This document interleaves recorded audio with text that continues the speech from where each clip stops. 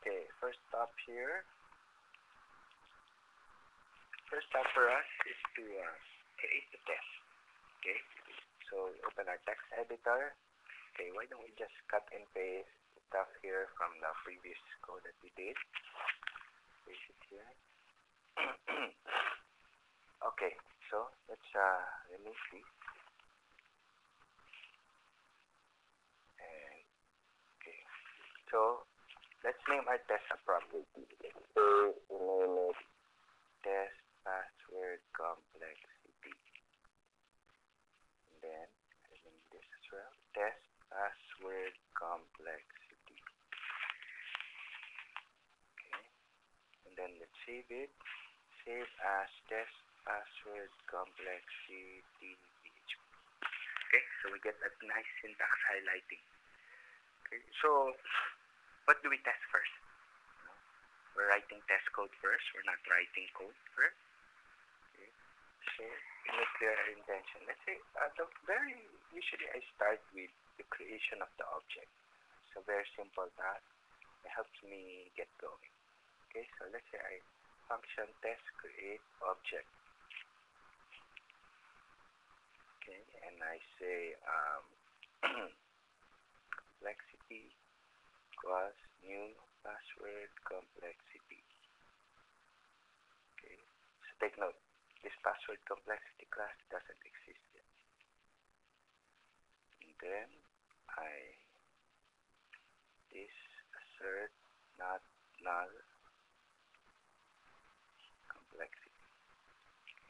Just to make sure that it's not null. When I first create it, of course, it has to be not null. Okay, so let's run this test. Localhost test password complexity PHP. Whoa, okay. Fatal error. Class password complexity is not found. Of course, we haven't written the code yet for that.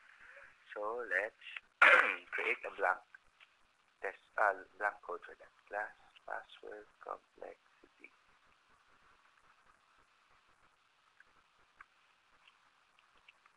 Okay, function password complexity. Okay, it's very simple. Let's just name it password complexity PHP. Okay, run the test. Of course, we didn't include it. Okay, select. Okay, so require one password complexity PHP. Okay, so that should take care of the code. Oh, what's happened?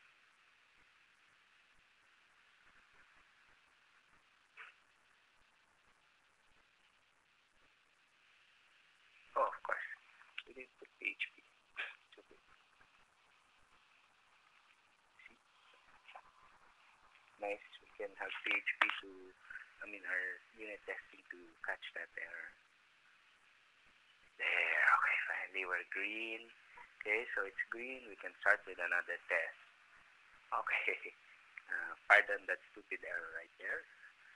Okay, so let's say our password complexity class will have a default state, the settings, like minimum number of characters to expect in the password, and then a minimum number of digits, minimum number of symbols.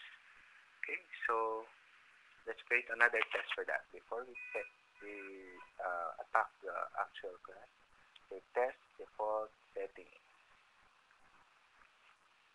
Okay, so again, complexity equals new password complexity, and then we assert the default settings. This assert equal to 8 complexity minimum length.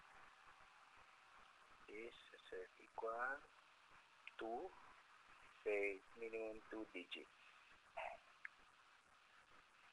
and then say minimum 1 symbol or non-alphanumeric character. Minimum symbol. Okay, so run the test. There, we have all these errors. Okay, so because integer 8 differs from null, obviously we don't have those properties right here. So we have errors. I'm using PHP 5, by the way.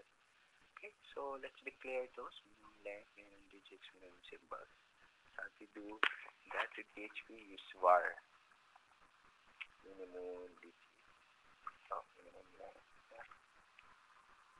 Minimum length and minimum symbol.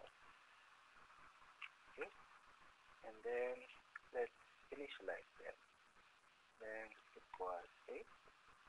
Minimum digits equals 2. Minimum symbol plus 1. Okay, so run that test again. Oh, still red. Okay, so maybe you know the problem here.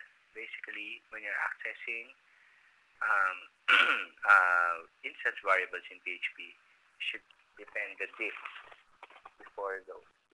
We don't just access the variable name. We put in this. It's an annoyance because if you're used to doing things the C++ or Java or C# way, and with PHP it's kind of different. So this is a common error for those programmers that shift from other languages to PHP. Okay, let's run the test. Finally, it's green. 4 passes. That's still good, huh? Okay, so what's next? Okay, let's try. It should be testing best acceptable password. So let's say complexity again plus new password. And then this third false. Okay, complexity is met for say ABC. Okay, what does this mean? It means that this is met for method will check the password, supplied password string, and give us true or false depending on whether it is acceptable or not based on the settings. Obviously this password is not acceptable, 3 characters only instead of 8. Okay, so run the test if you see that. Okay, error, no is met for. Okay, so let's implement something. Is met for simple password. And let's say return true. Okay, so run. Of course, expected false got true. Okay, so okay, sige. So yeah, false.